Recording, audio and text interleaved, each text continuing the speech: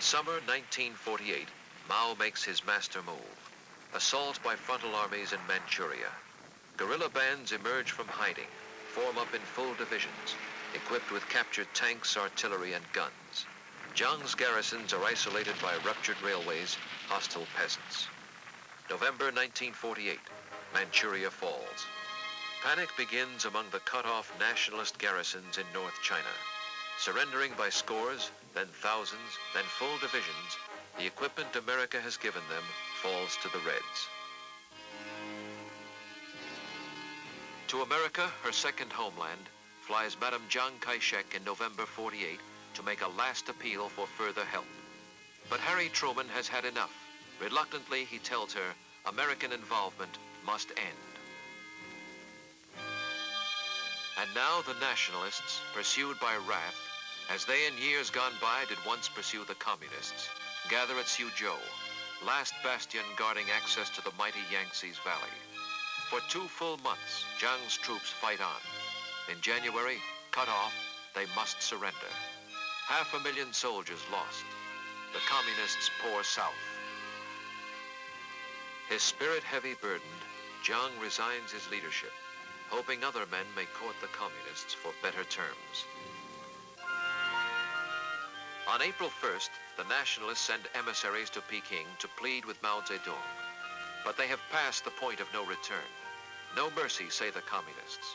The new mandate of heaven requires all nationalists to lay down arms within 3 weeks. 3 weeks later to the day, the communists uncoil to cross the Yangtze. First target is Nanking, the hallowed capital of the Kuomintang. But in that capital, the will to fight has turned to dust. No man will stand the ramparts. Abandoning positions, troops trudge away as silent people stand and watch. Too many warring armies have passed this desolate way to make them want to fight for any faith or any politics. No mainland refuge now remains, and fleeing nationalists embark what troops they can to cross the ocean for the island of Formosa. Shanghai hears the message clearly as foreign businessmen board up their shops.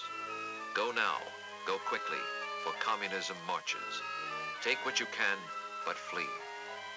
In pell-mell haste, the Western powers evacuate the city they have built, for good and bad alike must leave. The businessmen come for profit, as well as missionaries come to heal, must say goodbye, as out the Yangtze steams the last of Western influence, and farewell to a century.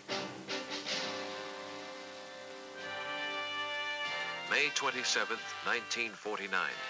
Down Shanghai's princely avenues, the pleasure boulevards of yesteryear, rolls the victorious red tide. In 6 more months, all China will submit. Red Star triumphant, hoisted over the world's most ancient nation. Silently, the crowds observe their newest conquerors. Today, in 1967, the marble altars of Peking still beseech the will of heaven as always. Chinese still gather here to listen to the voices that interpret heaven's will.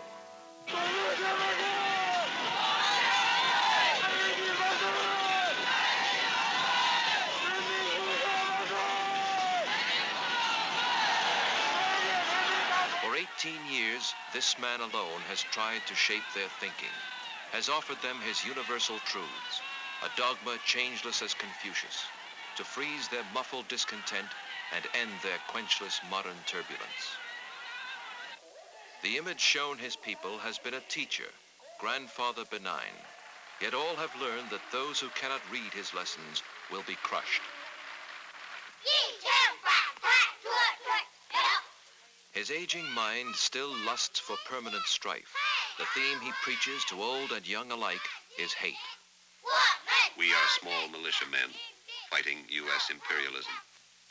Uncle, we must grow up quick and go to liberate Taiwan.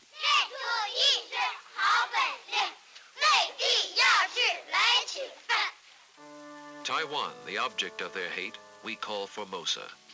This rocky island, 90 miles off the mainland, has many meanings. To statesmen, it is the last remaining redoubt of the Kuomintang, where Chiang Kai-shek with American arms has re-equipped an army 600,000 strong and dreams reconquest.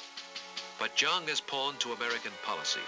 He cannot move these troops or fuel them unless America lets him do so.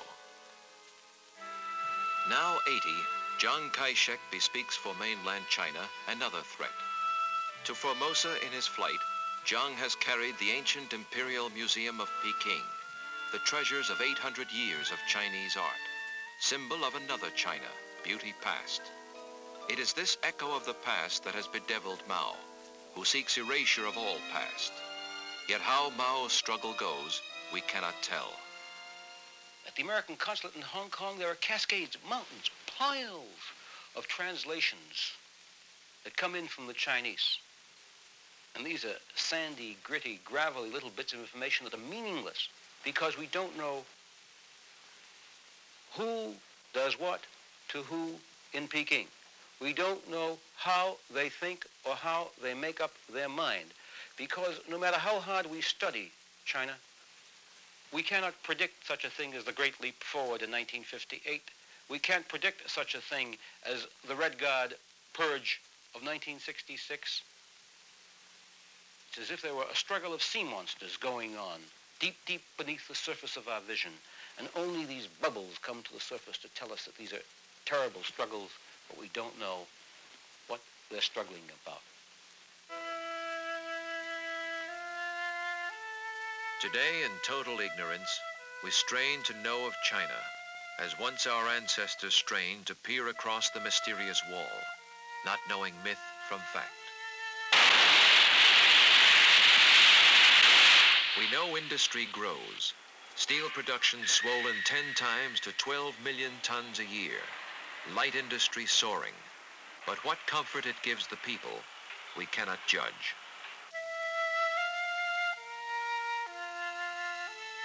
We know beyond this wall live people of dazzling historical ability. The forefathers of these students first invented paper, printing, books, gunpowder, the clock, the compass. In 1967, they loft rockets. In 65, they synthesized insulin.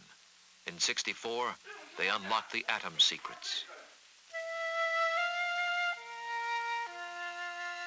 From behind the wall rise boastful statistics. But we know that China's people hunger, have barely survived one of the worst famines in all history. That driven by communist cadres, peasants work in communes, today still beasts of labor as their fathers were.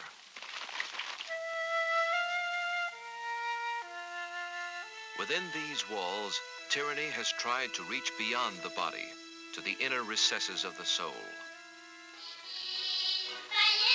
I woke at midnight and saw my little brother smiling. I asked him why he smiled, and he said, I dreamed of Chairman Mao.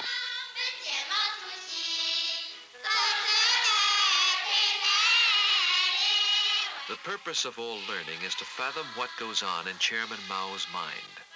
This mind holds all the truths that ever were or will be. Neither age, nor place, nor class has allowed escape from pounding, the chanting of Mao's litany in railroad stations, in stores, at work. Even those who built the wall so long ago must be forgotten, they have been told. No history but Mao's. The aging leaders who shared the hills of hiding 40 years ago, trekked the long march, withstood Japan, America, the Kuomintang, must now again pass judgment on their revolution. They writhe and split.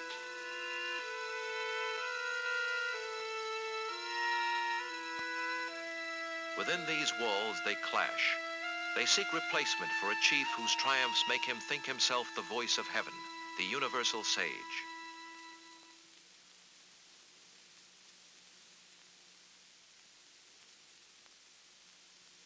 This is their bomb.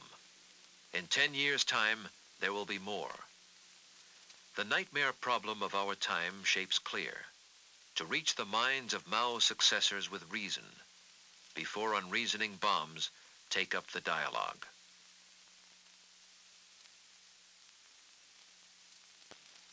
It does no good to mourn the past. We pass along a road of time which, always turning, never brings us back to the crossroads marked again. Perhaps we should never have disturbed the slumbering civilization of China, or else let it wake of itself and reach for us. Perhaps China is too vast to be governed by mercy. Yet if the Chinese mind craves order,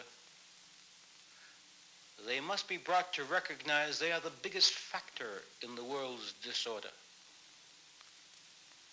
And we must untangle the madness of their mind. The most difficult task in the world is to reach the minds of men who hate you.